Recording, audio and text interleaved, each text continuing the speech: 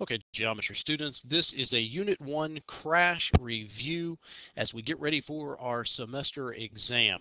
As you're going to see in these first couple units, we had tons and tons of vocabulary, and you may even recall me saying back at the beginning of the year, you better learn your vocabulary. If you don't, you're going to struggle throughout this entire year. Well, as you look back at some of these terms and concepts now, I think you'll probably be able to see the absolute truth of what I was trying to get you to understand back 7 and 8 months ago. Okay, so we started off with the basic discussion of points, lines, planes, and their attributes. Okay, so first off, Euclidean geometry. That has been the course that we've been studying, the geometry according to the Greek mathematician Euclid. Euclidean geometry is the study of flat space. He combined the works of several people. Of course, they didn't have the internet and YouTube and stuff like that back in the day, so as everybody was doing different work on exploring and discovering geometry for the very first time, Euclid was the one that kind of gathered all the information together and tied it all together with his own concepts, and he wrote several chapter books that were titled The Elements. Okay. Now, Euclid's idea was based upon constructed definitions and then what we refer to as undefined terms. Now, we saw some other stuff. Of course, you have the difference between Euclidean's idea of distance, which is, of course, the old definition that you know the shortest distance between 2 points is a straight line. But as we've kind of come to understand more in more modern geometry, how geometry applies to the real world, sometimes you are unable to actually connect 2 points with a straight line. Perhaps you have to divert around certain things, which is what we call taxicab geometry, or another way to think of that is geometry on graph paper. If you have to stay on the lines in order to get from one location to another, then most likely that is a concept in taxicab geometry. And taxicab geometry is just one of the non-Euclidean forms of geometry. Now, Euclid basically boiled everything down in geometry to 3 basic structures: the point, the line, and the plane. And these guys were basically the most basic structures that existed in the geometric world, that existed in 0-dimensional space. That's your point. First-dimensional space is your line, and second-dimensional space is your plane. And the reason a point is in 0-dimensional space is because it has no length, no width, no depth. A line is first-dimensional space because it does have length, but no width and no depth. And a plane is in second-dimensional space because it has length and width, but no depth. And of course, we started to see the very first occurrence of how we name stuff. Of course, in all of geometry, when we name something, we name it according to what kind of a structure it is, and then we have to adjust what the name is according to the particular type of structure. But we saw the very first instance of point P. Point, you have to identify what kind of a structure it is, and then points come with a single capital letter in order to name them. There are lines. Of course, we said lines would be named according to what they are, a line. And you needed to name 2 points off of the line. You could name any 2 points that you wanted.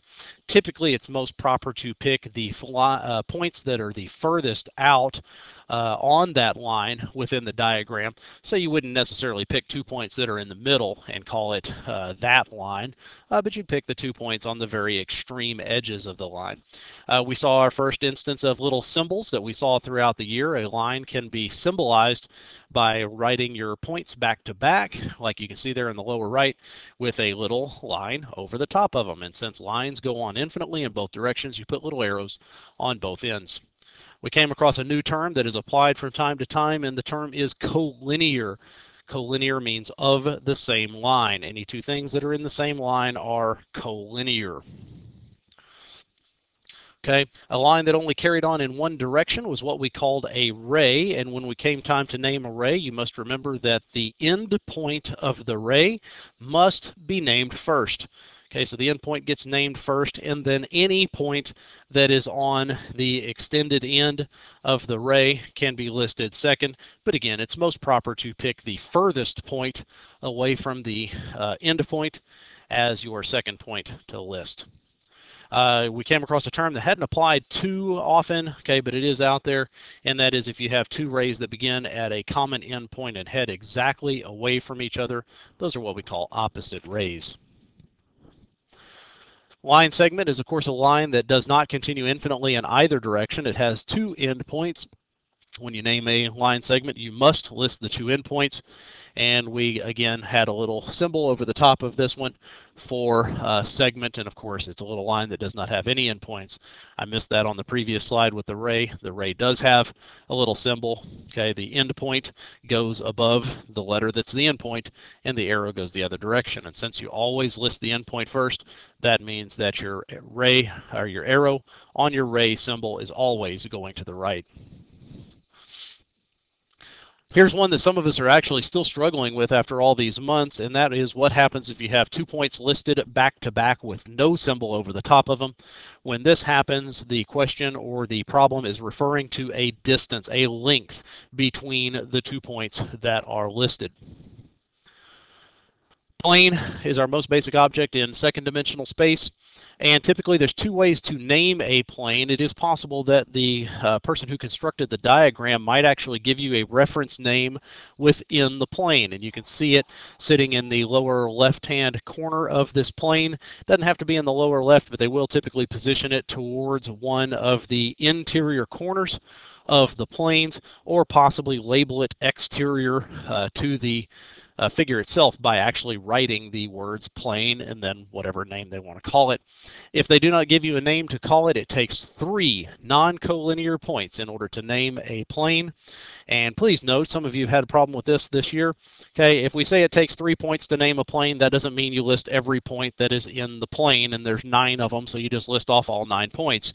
If we say it takes 3 points to name a plane, then it takes 3 points, so list those 3 points, and that is it. As long as the points are not in a straight line, you can use those 3 points in order to name a plane. There is no symbol in geometry that goes along with identifying a plane, so when it comes time to write it out, you actually have to write the word plane. Another definition there, if 2 or more things are going to exist in the same plane, then they are called coplanar. Okay, coplanar means of the same plane. All right, so that was the first lesson. A lot of vocabulary already. Okay, now looking at lines existing together in a diagram. If lines exist in the same plane and they do not intersect, then they are referred to as parallel lines. Okay, so we had to dump an old junior high definition where we just said parallel lines do not touch. Well, there's a lot of things in geometry that do not touch. That does not make them parallel. If they do not touch and they are in the same plane, then they are parallel. We saw a lot of different ways to represent parallel. We've seen the little triangles in the body of the lines throughout the entire year. They don't have to be triangles. They could be little arrows within the body of the line, or it's possible that they might notate parallel lines, kind of like down at the bottom, where it's basically just given to you in written or symbolic form that 2 things are going to be parallel. Okay, so we talked about the fact that in geometry as well, it is impossible. Okay, the human eye is not capable of detecting whether 2 short lines are going to be parallel or not.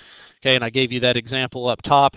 Okay, and a lot of people said, yep, they're parallel. They sure look like they're parallel. They're not going to touch. And then I took the same 2 lines and I extended them outward further down at the bottom of the screen. And you can see absolutely that they are not parallel. Okay, so your eyes are not a good measuring stick to decide if 2 things are going to be parallel or not. That means we're going to have to rely on the mathematics of it. Okay, now if you have 2 lines that are not intersecting and not in the same plane, we have what we call skew lines. Okay, this term hasn't shown up very often, but it is a very specific term and it does have its application, so I'd make sure I know this one. Okay, if they're in the same plane and don't touch, that's parallel. If they're not in the same plane and don't touch, that's skew. All right, we talked about the intersections. Okay, if any types of lines intersect, any 2 types of lines intersect, the intersection is always a single point. They're going to touch each other once, and then that's it. They are not going to turn back around and come back and hit each other again. Same idea when a line of any kind intersects a plane. When it passes through, it's going to form a single point there. The line's not coming back. Okay, it's already gone through, it's going to intersect, it's going to make a single point, and that is that. If 2 planes happen to intersect each other, okay, then there is kind of a continuous intersection. As the planes continue on forever and ever, they continue to intersect forever and ever. That is going to give us a line. Okay, next day we looked at more at line segments. We came across our first occurrence of the word congruent, and we very simply defined the word congruent as meaning equal measurement. There are a lot of things that we've run into in geometry that have had equal measurements and had a lot of different requirements in order to get those equal measurements. So in junior high, you came to believe that congruent meant same size, same shape. Well, if you're talking about congruent polygons, then right you are. But there's a lot of other kinds of congruent than just congruent polygons. Whenever we decided we needed to have information about two line segments being congruent to each other, being the same length as each other, we quickly learned that tick marks would be used, and those are the little hash marks that show up somewhere within the body of the line. And wherever you have matching numbers of tick marks in a diagram, then you have equal measurements in that diagram. Okay, first definition for angle, most people already knew. Okay, but technically in geometry, an angle is two rays originating from a common endpoint. That common endpoint is referred to as the vertex, and later we learned that the two rays themselves are called the legs of the angle. Okay, now there's a few different ways to label angles. We started off by saying, you know what, they might actually give us a little reference number inside of the interior of the angle. Okay, and we could refer to it by angle, whatever number they gave us. Now keep in mind that that does not mean if you have a 90-degree angle that is called angle 90. There's a difference between a degree measurement and a naming announcement that's in there. Okay, so be sure to pay attention for that. And of course, you can tell the difference because a name is not going to have a degree marker. A measurement is going to have a degree marker. We had a little symbol for angle. Looks like a little less than sign with a little curved arc passing through it, and that is kind of the symbolic abbreviation for angle. More than likely, what we learned pretty quickly was that we needed the three-point naming system in order to correctly identify angles, because as it became obvious, there were a lot of cases where you could say something like angle J, but perhaps there might be several different angles connected to vertex J. So saying angle J didn't actually mean anything. But by naming our angles by the three-point naming system, it became very clear to us exactly which angle was talking about.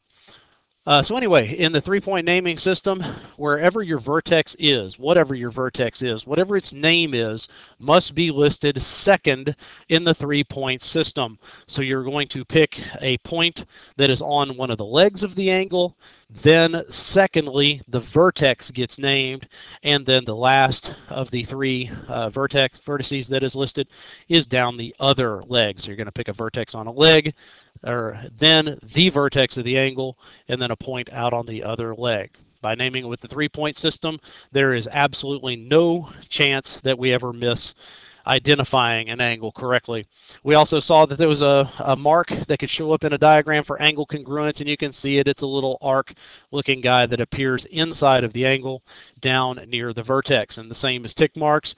Anytime you see in a diagram the same number of angle congruency marks in that diagram, you will have congruent angles anywhere that has the same number of those marks.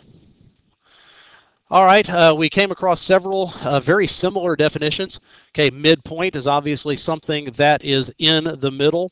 Bisected is basically something that has been cut exactly in half. So in order to be bisected, in the case of a line segment, you must have a midpoint. If you have a midpoint, we can say that that particular point is equidistant from the two end points. Equidistant, meaning equal distances. Okay, types of angles. This was a good bit of review from back in junior high days for most of you. Okay, we had seen most of these before. Possibly the only one that might have been remotely new is the idea of a straight angle. Acute angles measure anywhere in between 0 degrees and 90 degrees, but they do not measure 0 or 90 degrees. If an angle does measure 90 degrees, that's what we call a right angle, and an obtuse angle measures between 90 degrees and 180 degrees, but not 90 and not 180. And if an angle measures exactly 180, then that is what we call a straight angle. If angles get larger than 180 degrees, then what we do is we kind of turn around to the other side of the angle and we measure the shorter side of that angle rather than the larger side of that angle. Okay, here's a term that some of us have continued to struggle with. That is the term adjacent. When angles are announced as adjacent angles, we are simply saying that those angles share a leg with each other. Perpendicular, you should know well by now. Whenever you have two lines, razor line segments intersect and form a right angle, that is what we call perpendicular. We have a little symbol for perpendicular. It is the upside down capital T you see at the bottom. Linear pair, I said we would struggle with it, and yes, we have. Linear pair are adjacent angles, okay, they share a leg, and the other legs of those two angles form a straight angle. It's an important definition. When they write tests, they love to pull out words like linear pair because they know y'all aren't going to bother to learn it. Vertical angles, some of us still struggling with this one. There is a difference between the word vertical in the English language than there is vertical in the geometric language. Okay, vertical in geometry does not have anything to do with being up and down. You need to reprogram your brain with that. Vertical means across from each other at an intersection. And the basic rule is that vertical angles, wherever they are, they will always be congruent with each other in that diagram. Complementary angles, most of you knew this one. There's two angles that add to 90 degrees, and supplementary are two angles that add to 180 degrees. Some of you are still struggling with getting these confused with each other. Remember what I told you back in the day. If you just think alphabetically, C for complementary comes before S for supplementary in the alphabet, C before S. And numerically, 90 degrees comes before 180 degrees as you're counting upward. So C before S, 90 before 180. The C and the 90 go together. The S and the 180 go together. Okay, we worked through some examples there. Then we got into some discussions of reasoning, and this was a little bit tough for some of us, so you may need to look back over this. Okay, we had two different types of reasoning. We had first inductive reasoning. Inductive reasoning is making predictions based upon observable patterns. Most of our rules and theorems that are written in geometry are based upon inductive reasoning. They noticed that every single time you had a right triangle, the leg squared plus the other leg squared always equaled the hypotenuse squared. It happened every single time. They noticed the pattern, so finally they wrote a theorem about it. Okay, these predictions or theorems that are written are called conjectures. Conjectures are supposed to be true. Okay, if you can find any way or any reason why your conjecture would be false, then you have discovered a counterexample, and that should mean that the conjecture should be discarded. If you can find a way for a rule to be false, then obviously it is not a rule. Okay, so we talked a bit about inductive. We saw for the very first time conditional format, and this has raised its head throughout the year. Conditional format is written generally if P, then Q. And P is the information where the hypothesis goes, and Q is the information where the conclusion goes. Now, the hypothesis is not the word if, it is the information that is associated with the observation. Okay, when you look into the problem or look into a situation and you can notice that, hey, this thing is happening, then that is going to be your hypothesis. Okay, the conclusion is associated with the word then. It's not the word then, it's the information that's associated with it. Okay, and the conclusion is, okay, now that I have noticed this observation, okay, here is what I have to say about it. That is your conclusion.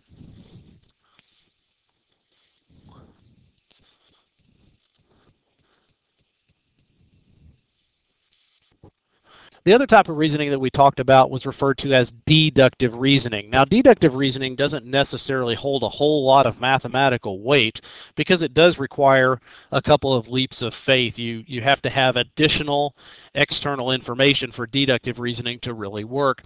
And deductive reasoning is facts based upon other facts. Okay, so it's kind of like, if you're familiar with the old 6 degrees of separation, where you connect one fact to another fact, and that fact to another fact, and that fact to yet another one, and so on. And in the end, you end up with two completely unrelated pieces of information being said to be factual based upon each other. Well, it's kind of a reach in math. Typically, we don't jump over, unknown or information that way, but it is a type of reasoning. We were required to know it, so that's what it was. Deductive reasoning, facts based upon other facts. The next thing we did has as well continued to raise its head throughout the year, and that was taking the conditional format, if P then Q, and adjusting it in different ways. And one of the ways that we have used this considerably has been the converse of the conditional statement. Now, what a converse did, it took the hypothesis and the conclusion and it reversed them. So instead of saying if P then Q, it caused a reversal of the hypothesis and conclusion, so it turned into if Q, then P.